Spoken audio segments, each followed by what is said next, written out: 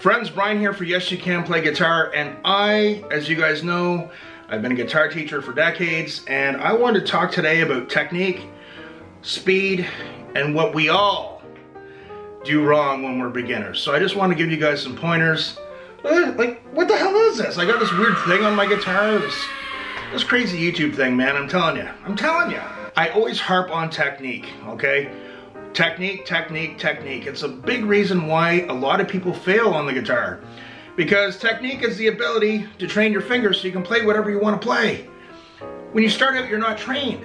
A lot of people don't know what to do. They just kind of buy a guitar and pick it up a couple times and go, wow, I guess I'm not meant to be good, so I'm going to quit. Or technique is very, very important. So I'm going to talk about a few things that we tend to do wrong as beginners. But you know, when you see an amazing guitar player and they've got that technique and they're whipping around the guitar and you're like, oh man, why can't I do that? Let's talk a little bit about it, okay? Technique's very important. When someone comes in for a lesson, first thing I say is, like, I watch them play. I want to see where their technique is. If they don't have technique, it's like, okay, we gotta get some technique. We gotta train our hand-eye coordination. We gotta train our fingers to do these fine motions. We gotta train our nervous system. All this fun stuff, okay? So I'm gonna take a generic exercise. Also, people say, do you practice your exercises with distortion or clean?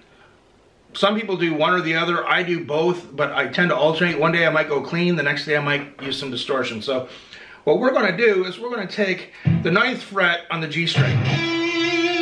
I am in the 9th position, okay? That means anything on the 10th fret belongs to my middle finger, anything on the 11th belongs to my 3rd, and anything on the 12th belongs to my pinky, okay? So, when I'm picking, this is what it sounds like.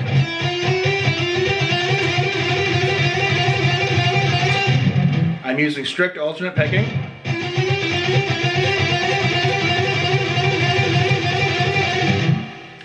Now, for a beginner, this is what a beginner would do.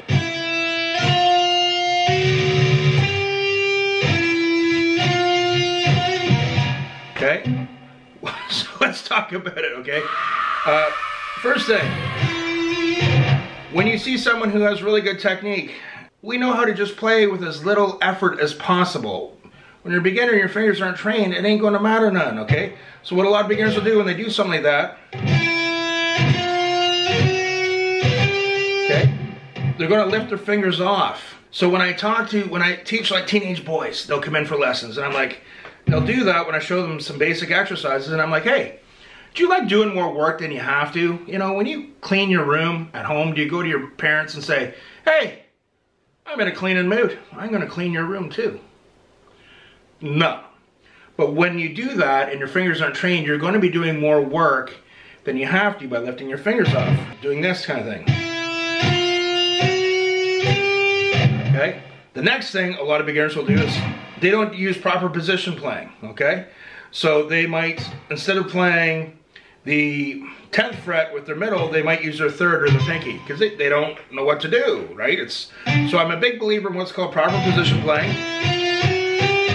And also, when people lift their fingers off, I like to use something called prior notes. I keep my fingers down until I'm ready to move to the next position or the next string. Another thing that a lot of beginners do wrong is their thumb. They do a lot of weird things. They might do this, they might do that. I keep my thumb in line with my middle finger when I'm playing, okay? Yes, when I'm strumming, my thumb might come up a bit. I might do a few things if I'm muting the low strings, yes. But when I'm starting out, I keep my hands straight. I don't do anything weird. I don't have any weird bends on my wrist.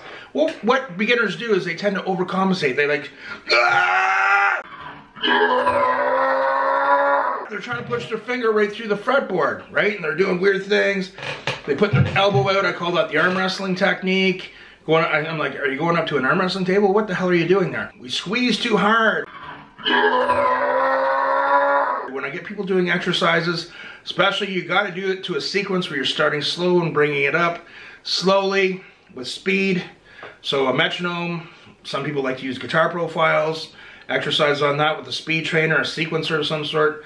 Slowly start slow and get it down. And then the next thing I often tell people is alternate picking, okay? It's not normal for people when they're starting out.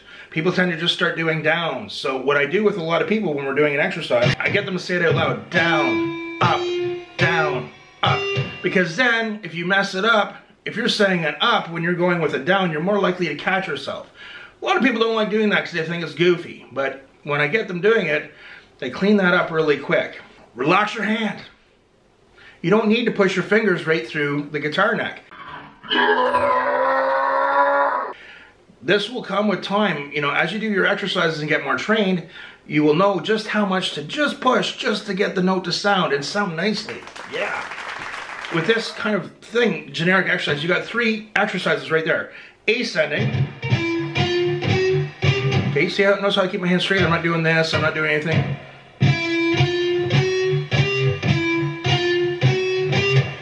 And then you can do variation 2, which is just doing it backwards. Descending. You're going to notice on the guitar, your pinky is the hardest finger to train. So when you're going descending, you're going to do this. The fingers, it's almost like they're flying away. I'm going to quote the song, I'm leaving on a jet plane. Okay? It's going to feel like your fingers are taking off. They're going to Mars or something. Relax your hand. Work at it.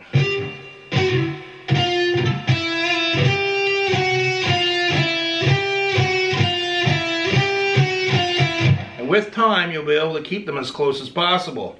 Another little great exercise you can make a new exercise with is you're going to pick down, up, down, up. You're going to pick down with your pinky. And then lift your pinky off just a little bit and go up. Down, up. Relax your fingers, relax your pinky, but learn to control it. It's going to be really weird at first, but you will get it. You can beat those little suckers into submission. So again, what I like to try and do with people is get them into a training routine where they're doing exercises every day, especially with the time reference. We work it up to speed, but it's nice and clean because it's to a time reference, right? And then you have a third variation where you combine the first one and the second one.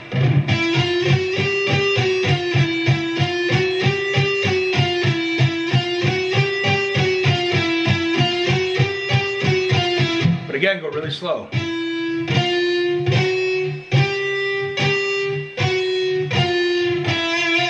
Alternate picking. Again, it's weird when you're not used to it. Often, it's one of the things I get people to do. I'm like, man, make sure you're alternate picking down, up, down, up, down. Think of it like you're sprinting. If you go outside and you're having a running race with someone, would you just hop on one leg 3 or 4 times in a row and then... No. We got 3 exercises. Ascending.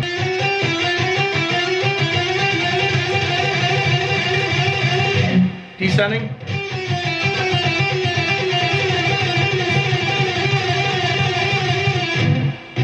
Ascending and descending, combining the 2.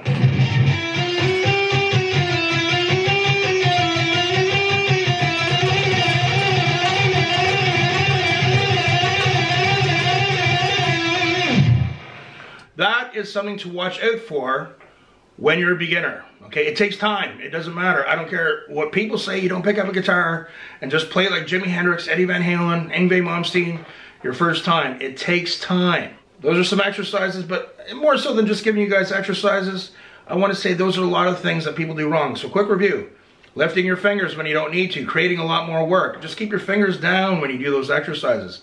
Ascending, first finger down, keep it down. Second finger, once you play it, keep it down. Okay, and when you descend, lift off just as much as you have to. It's going to be really weird at first. But you do this every day for a few weeks, your fingers are going to start coming around. And then, if you want a third exercise, you can combine them. But I would leave that until you're really comfortable with the first 2.